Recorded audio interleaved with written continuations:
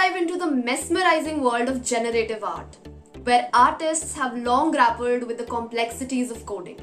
But what if there was a solution to turn their imaginative visions into stunning digital masterpiece?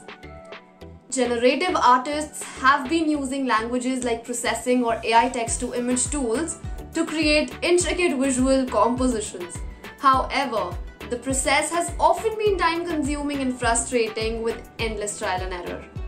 But now there's a game changer in town, and it's called Spellburst. Developed by brilliant minds at Stanford University, this tool is set to revolutionize the way generative artists work. It harnesses the power of the cutting-edge GPT-4 language model to simplify the process of turning artistic ideas into code.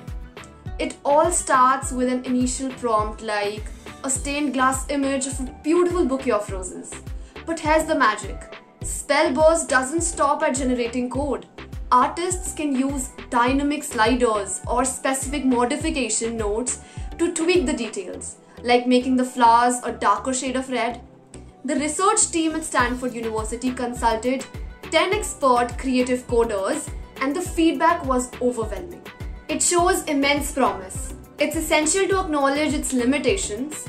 Some prompts may lead to unexpected results, and its effectiveness may vary among artists.